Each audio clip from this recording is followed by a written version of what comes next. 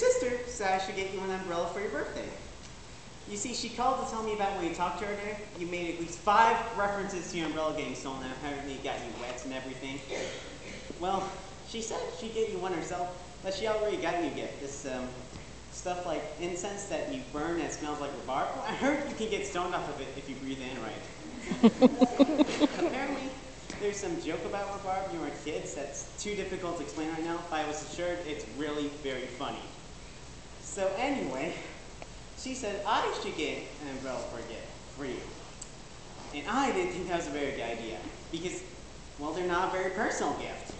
I mean, when you've been dating somebody for 6 months, you know things about them. I mean, sure, you don't know everything about them, like their whole life story or how hilarious rhubarb is, but you know things, more personal things than, her umbrella got stolen and she came in smelling like a wet sheet. So anyway, that aside, I was actually walking around the other day and I came to an epiphany. Umbrellas actually are pretty personal in a way, because each one reflects something about the person who wields it. You see, on the one extreme, you got the person who carries a fancy schmancy umbrella. They're usually like a rich fellow, invest in some $50 restaurant called the Swassleberry. Or self-important who carries their plaid umbrella like some kind of specter or staff. But then on the other end of the spectrum, you got the person who never carries anything with them. And so usually they're walking around and boom, big rainstorm comes. And so they, in a panic, rush over to some cart and buy a crappy made one for $3 to $5 from some guy who pronounces it as umbrella. Then they go and walk around all day with that umbrella until it is completely destroyed. And then they will go and abandon it on a puddle where it looks down there, looking quite battered and sad. But then you got the folks in the middle. You got the ones who have those large umbrellas with the large buttons in the front that pop and pop, everything springs to life.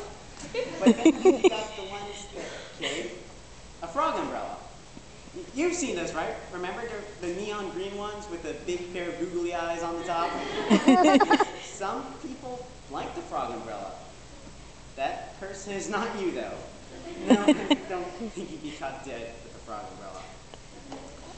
So, anyway, I was going and looking for an umbrella for you, and I was a little lost of what to get you, because I didn't know which one was yours, so to speak. I mean, maybe there's a part of you that longs for the smooth wooden plaid handle of the fancy smancy umbrella.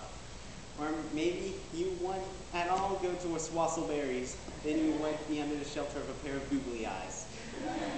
Maybe you're the type who carries an umbrella around to a point that they're completely destroyed and they have those sharp things on top that can kill anybody. Honestly, I wouldn't know. So anyway, I didn't get you an umbrella, and I kind of screwed up in that regard. And I'm sorry if I don't get the rhubarb joke. You never ever mentioned it. But, then again, it's been raining on this earth for a long, long time, 6 months at that.